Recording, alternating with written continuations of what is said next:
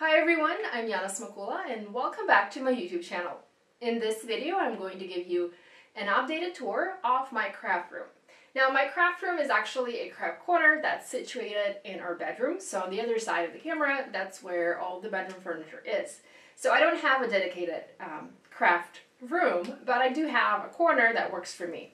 Now my craft room furniture mostly consists of pieces that I picked up from IKEA over the years, and a few months ago I shared a video. A few months ago when I moved back to Ukraine, I shared a video of the things that I had, and I mentioned that I plan to go to IKEA and pick up a few more pieces to update my craft room.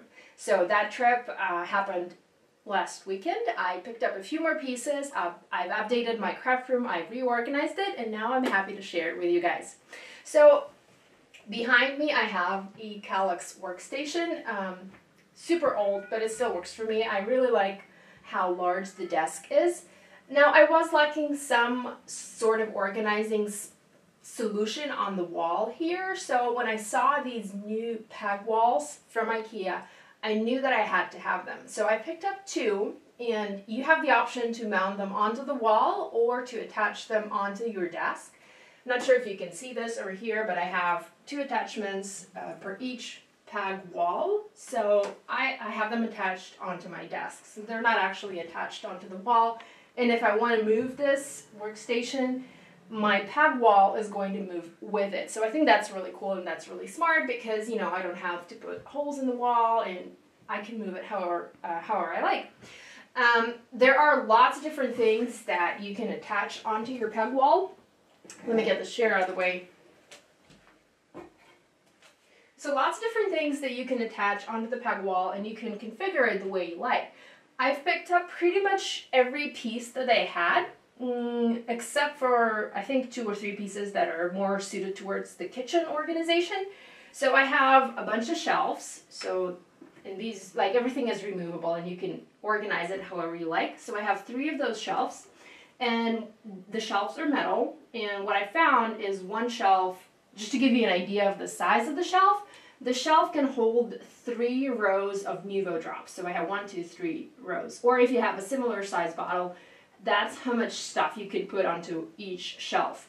And then over here, I have my Nuvo embellishment mousses sitting on the side. So it's like a nice pop of color for me. And when I was putting this together, I was kind of trying to make it into an inspiring space. I wanted this to be eye-catching. I wanted this to be an eye candy. I wanted this to be something, you know, pretty and fun to look at.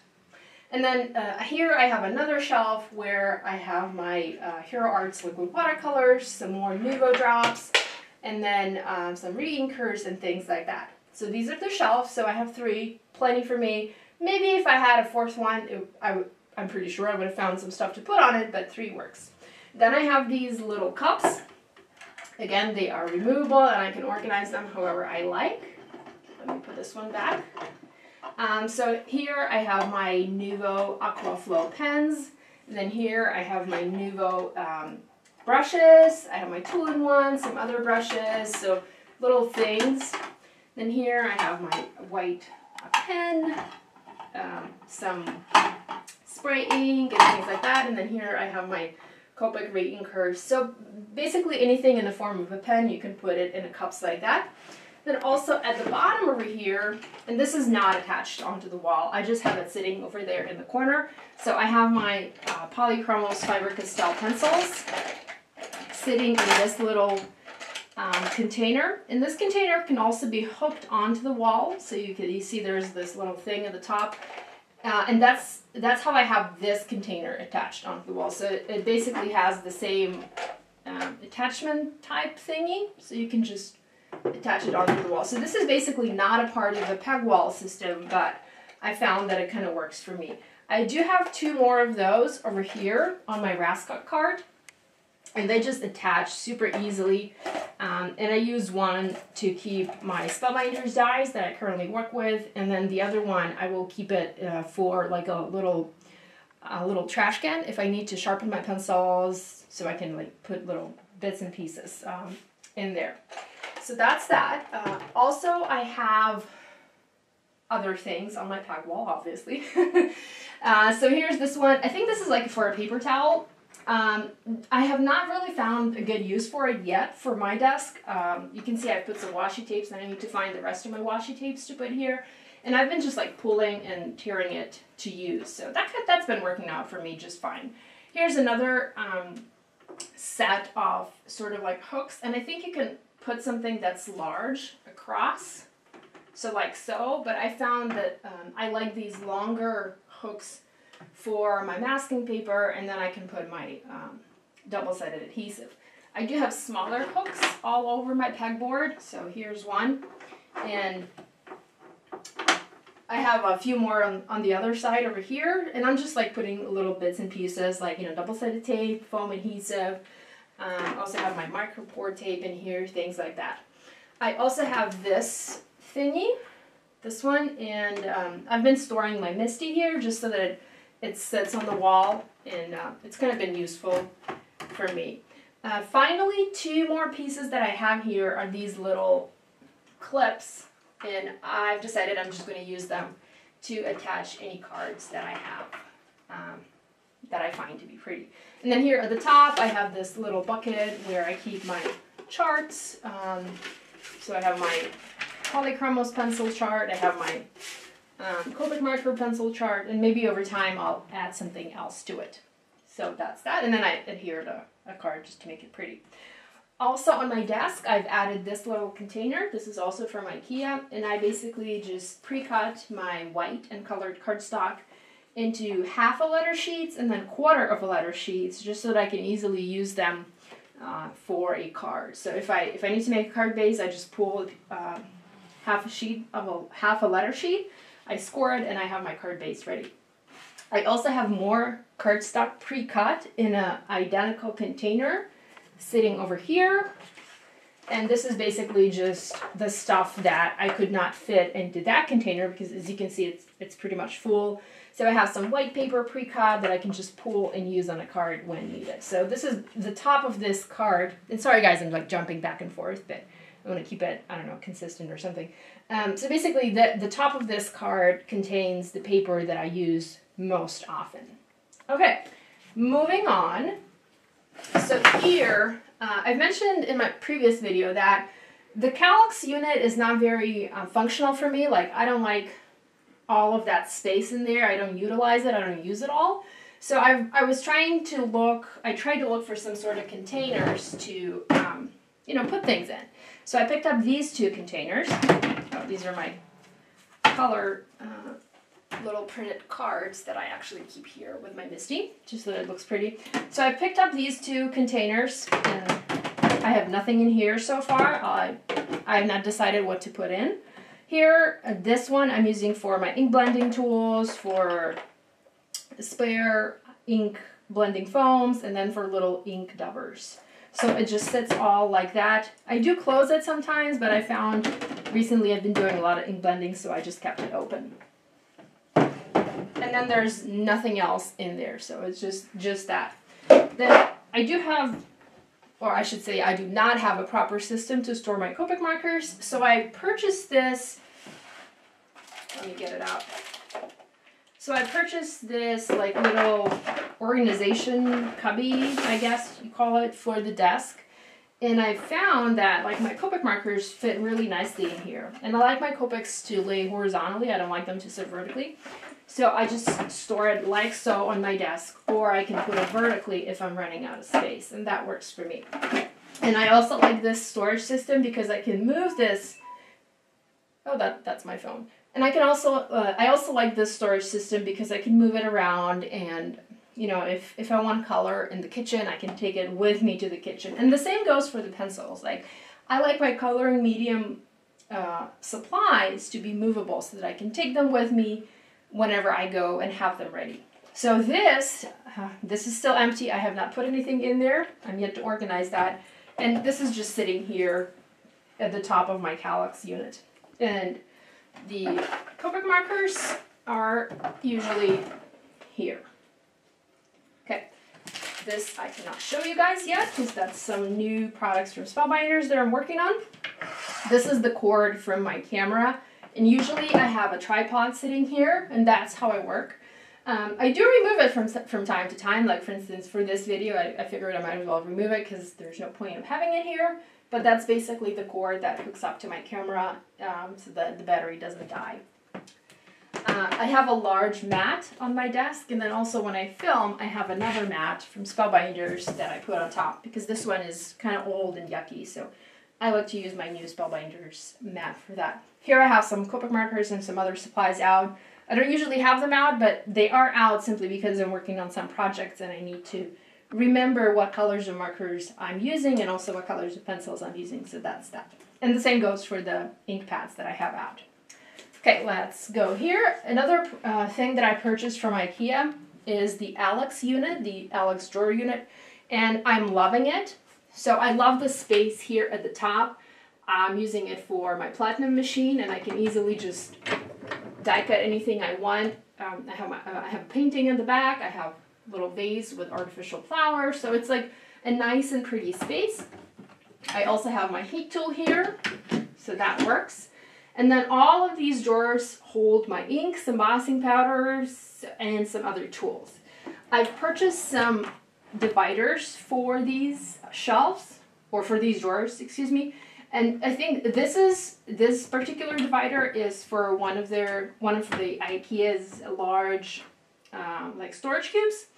I didn't buy the storage cube. I just wanted this like topper to put into a drawer and organize like the bits and pieces. So like I have my foam adhesive, then I have some like other bits and pieces. I have my sequins from Pretty Big Posh, more Pretty Big Posh, Hero Arts. Then I have my Simon Says stamp. Then I have my mini wobbles, googly eyes, pencil sharpeners.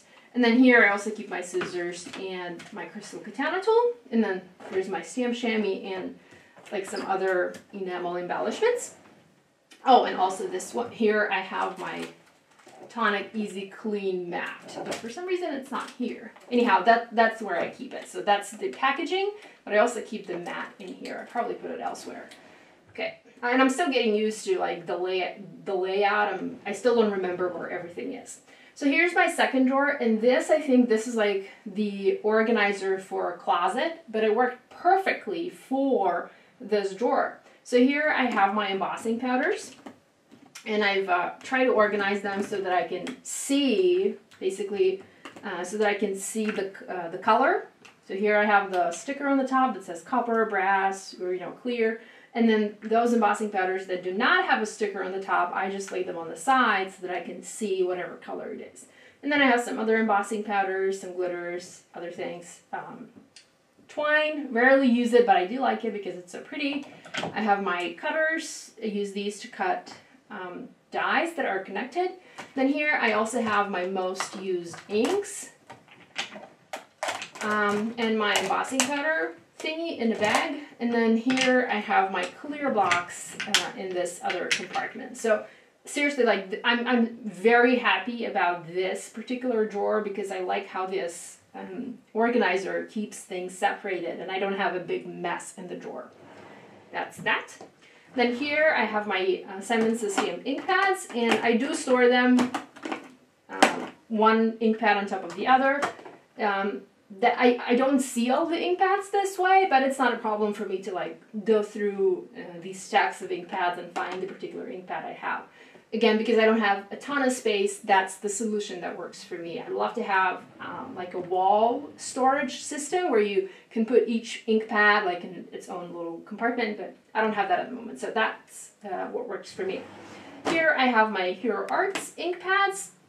And these I've sort of divided into like regular colors and then the ombre ink pads. And you guys know me, I love to use the ombre ink pads. Okay, then here I have other ink pads. I have my Avery L ink pads. I have Nuvo Glimmer Paste. I have my Distress inks, some Distress Oxide inks, some more Nuvo embellishment mousse that didn't fit into the little shelf on my pegboard. And then just some tools and things like that. So it's just like, it's one of my less used drawers, but I still want to keep these inks handy, so that's the drawer that I dedicated to those. And then the very bottom drawer is where I keep my most used tools. So I have my tonic trimmer, I have my scoring board, I have have my Tim Holtz platform. So I have some stamps in there. I have my watercolor palettes. So this is my Schminke palette, and then I have my Daniel Smith in here. And then this is just basically a container from my Faber-Castell Polychromos pencils. But like I mentioned, I took them out and I put them in the little bucket on my desk. And then also here I have like spare plates for my Spellbinders Platinum machine. I have found this layout, this system to be super helpful for me, and it's really nice and organized. Let me explain why. I'm just gonna put the chair back. So when I'm sitting at my desk, and I'm left-handed, so that's something to consider. I have everything I need on my left-hand side, so I can just turn and get all the sequins, or I can turn, open the drawer and get all the embossing patterns. Or if I need my if I need my trimmer or my stamp platform, they're all here, and I can easily reach to them without having to get up and walk somewhere. So this sort of like an L-shaped, it is kind of L-shaped, yeah. This L-shaped layout or design is very helpful for me. It's very useful. Like, I feel like I have everything under control. I have everything under my hand. I don't need to get up, go somewhere to pick things up. Also here I have my RÅSKOG card, like I mentioned previously. And basically this is just storing my papers. So pre-cut papers, the little buckets for the dies, little trash bucket, I guess. Then here I have my Strathmore Tone Gray paper that I like to use for my pencil coloring. And then here at the top I have more of my Nina paper, and these also come from IKEA. And then this very bottom container holds my fun foam and things like that. And then also I've attached a little hook on the side here, and I hang my purse because, like I said, that's our bedroom. That's where I keep the rest of my things. Another thing that I have here, that's my other unit from IKEA that I mentioned in my previous video. And this is where I store all of my stamps, and they fit so perfectly and so nicely in here. What I found, because this unit is sort of, you can say it's kind of far from my desk. So what I do if I need to work like with my, if I want to play with my Simmons stamps, I just take the entire drawer and I put it on my desk and I play with it. And then when I'm done, I just put it back.